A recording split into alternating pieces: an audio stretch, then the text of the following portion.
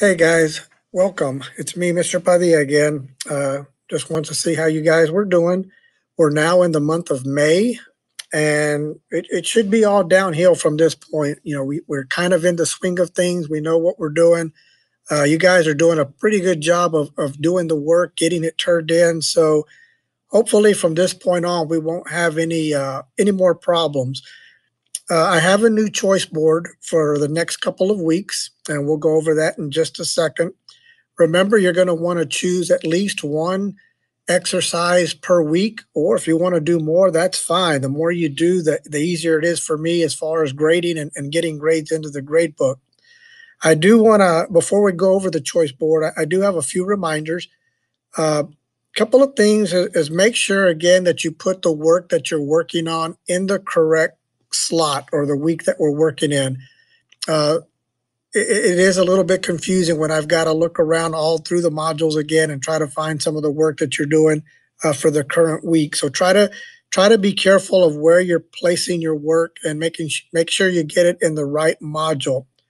The other thing uh, for the new choice boards, I'm giving you some quizzes to work on while you go out, watch some videos, and then take the quiz.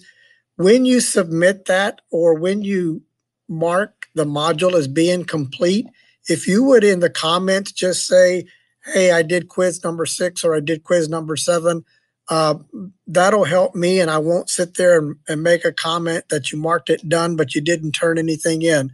If you'll just put that comment out there for me, I'll know to go and check the form and see how you did on the quiz.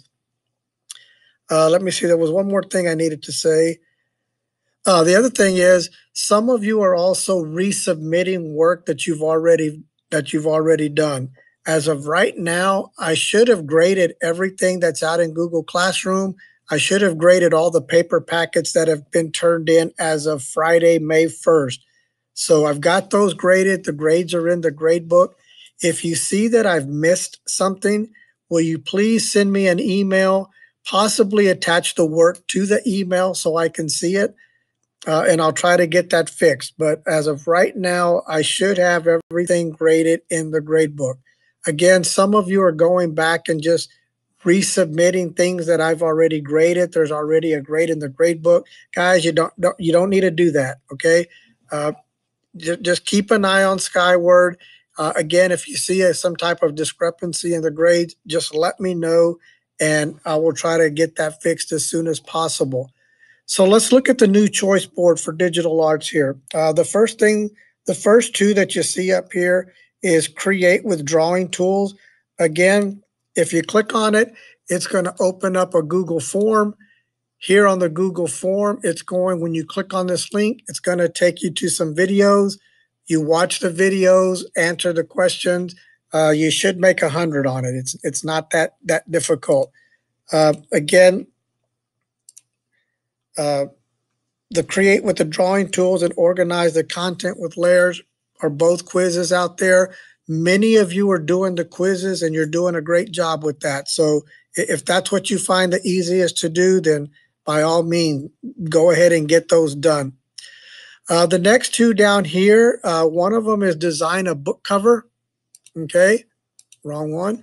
What you're going to do is just take a book that you've read, your favorite book, and you're going to redesign the book cover. That's all you're going to do.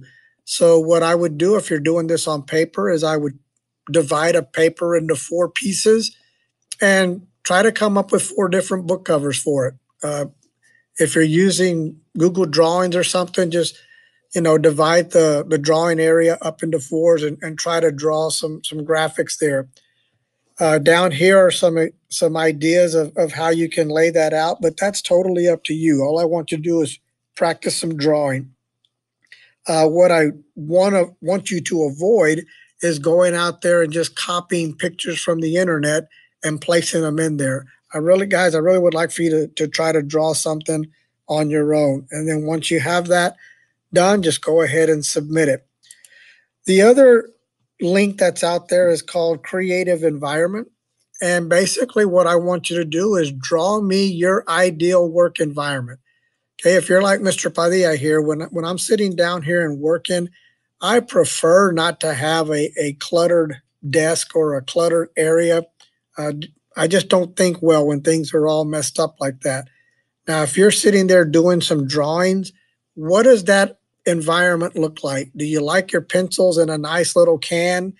Do you like to leave them in the box so that you can see the colors, or do you just like to scatter your pens or crayons all over the desk and look for them and pick and choose? Do you like your paper scattered on the desk, or do you like to tape them to the wall? Do you like to keep them in a notebook? What does your environment look like when you sit down and create something? Or how would you prefer your environment when you sit down and you work on things to be creative? If you could draw that out on a piece of paper for me, I would appreciate it. And then again, when you're done, you're just going to turn in your work.